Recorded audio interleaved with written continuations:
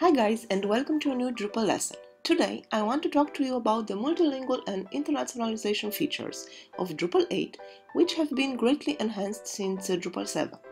If you are interested in the Drupal 7 video, I'll add a link to it in this video's description. In Drupal 7, it wasn't very easy to create multilingual sites and make all your content and settings translatable. There were too many components that utilized different ways to translate content, and all of these components had too many dependencies, meaning lots and lots of modules that you had to add to your site. Even for experienced site builders, it could be a real struggle to set up those components and dependencies.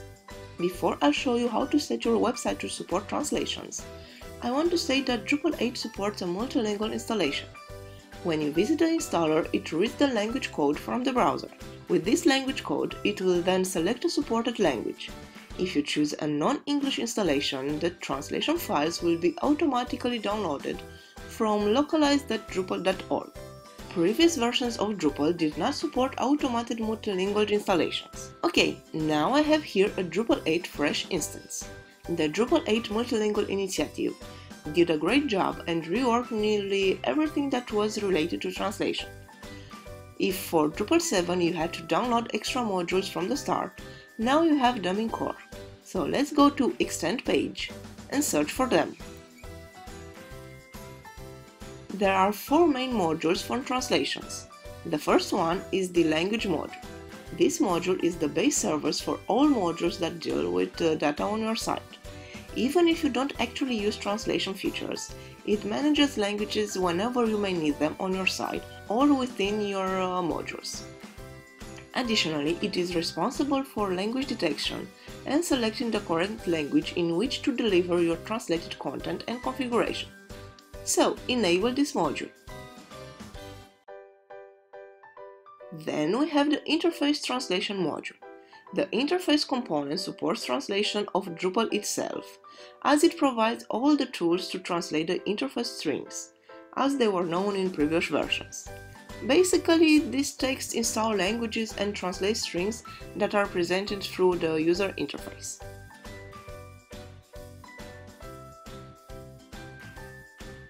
Another module is Content Translation.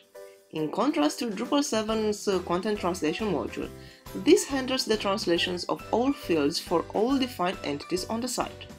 It's similar to entity translation in Drupal 7.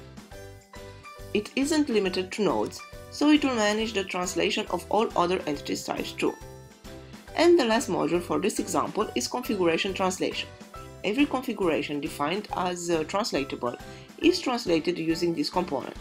It makes sure you can translate simple configuration, for example site name, slogan, or complex configuration, such as blocks, views, or field settings, for instance labels. Enable all of them.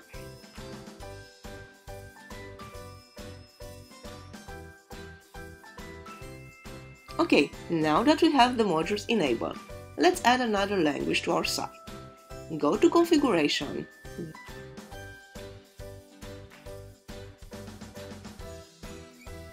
then from Regional and Language group, click on Languages.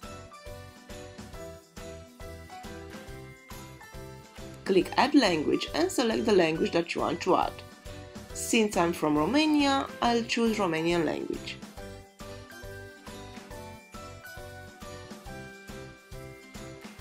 At this point, if your server is able to connect to localized.drupal.org, it will start to download the strings for the Romanian language for your interface. If not, you'll have to manually download them. Since I do not want the admin interface translated, I'll just translate those strings that are visible to the normal user.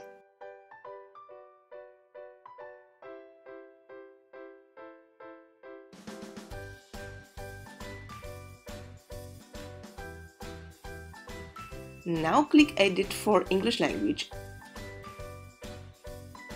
and check the Enable Interface Translation to English box. This way, you'll be able to change the visible strings for English language also.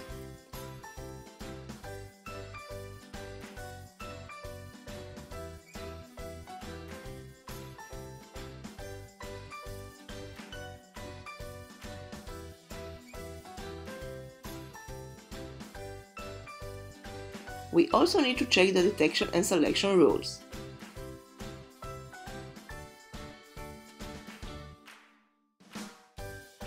By default, you have enabled the URL method and also the selected language method. You can enable other methods, but for now, this is enough. Back to translation page and click the User Interface Translation.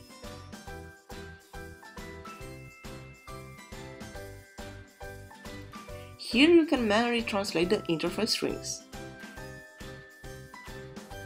You can also import translation files. You can export the translation strings. Back to Translate tab. Before changing anything, we have to be able to switch between languages. In order to do that, we'll have to add the language block somewhere. So, go to Structure, then Block Layout,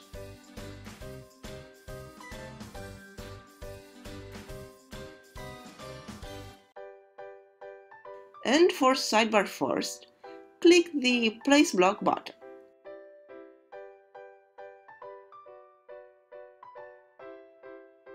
Look for Language Switcher and click Place Block.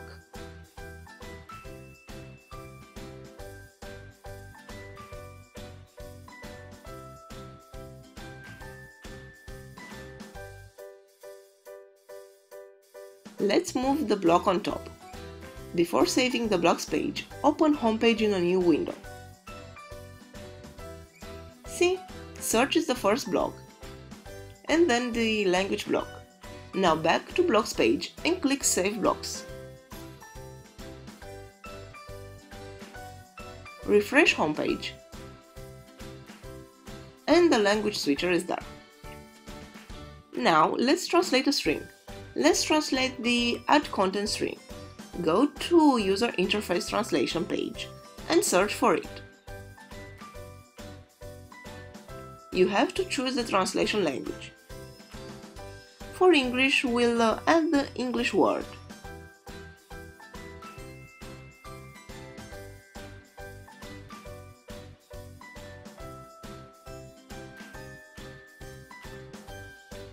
For Romanian, the Romanian word.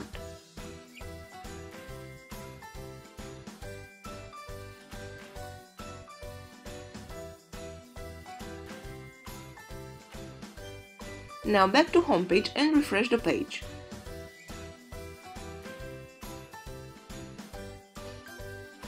And the string was changed. Let's check the Romanian language.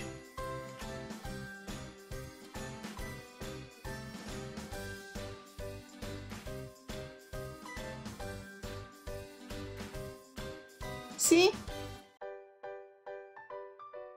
Okay, now for content translation. We can enable translations in two ways. The first one is from the Edit Content Type page, and the second from Content Translation Configure page. Let's go to Structure, then Content Types, and then Edit for Article Content Type.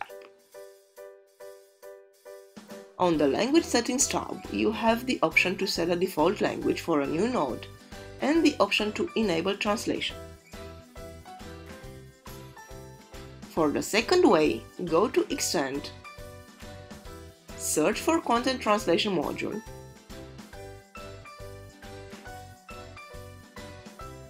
and click Configure.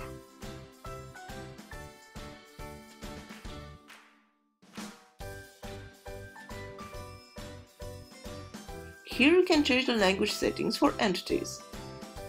If you check content, a new div will appear with all of your content types. If you mark a content type as translatable, you will also get all of its fields marked as translatable. We do not need all of them, just a few.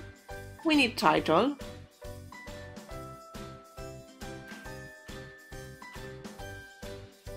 URL alias, body, and that's all. Save configuration. Okay, now that we've enabled translation for the article content type,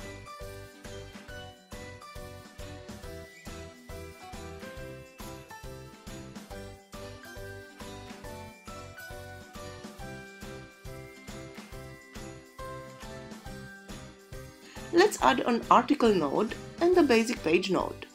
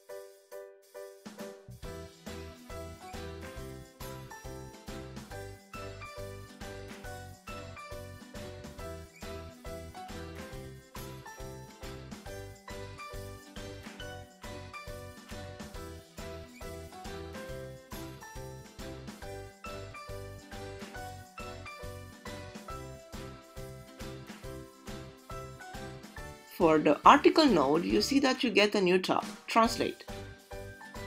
This one is missing from the basic page node. See? Let's click the Translate link. Here you'll get a table with all of the languages inside the site. You see that the original language of the node is English, and also that for Romanian language, you have not added a translation. Let's add it. Click Add. And let's change the English word to Romanian.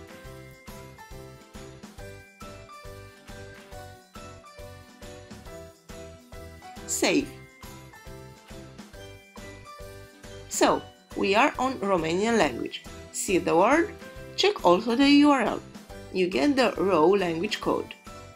Check also the language switcher block. The active link is the Romanian one. Let's click on English. And we get the original node. Easy, right? Content translations are duplication of the existing entity, but tagged with a proper language code. When a visitor uses a language code, Drupal attempts to load the content entities using that language code.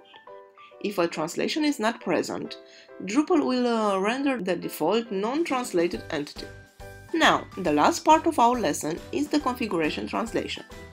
Go to Extend again and search for Configuration Translation module.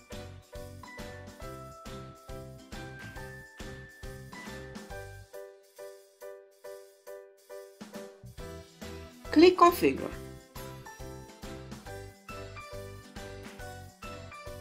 Here you get a list of all configuration items on your site that have translatable text, like your site name, role names, etc. You have two kinds of buttons, List and Translate. Translate appears for simple configurations, while List for configuration entities. Let's click Translate for system information. You see that the original language is English. Click Edit.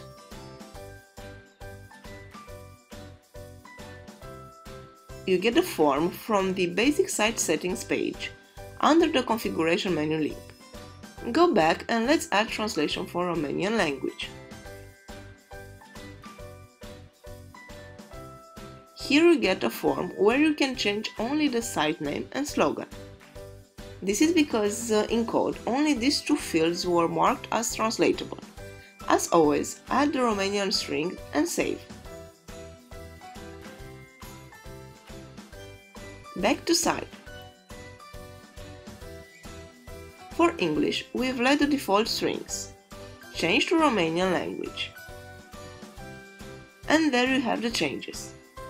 Well, I guess this is all for now, guys. Thanks for watching!